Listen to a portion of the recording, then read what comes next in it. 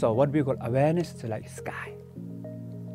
Even the sky completely become dark, full of cloud, but still there is sky, and sky is always free, pure, genuine, calm, peaceful.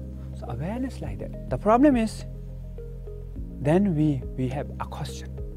If the awareness is always perfect, pure, with us all the time, then what's the problem? Problem is you are not recognized. For example, if you have this apple, if you don't know your own apple, then you may die of hunger, right?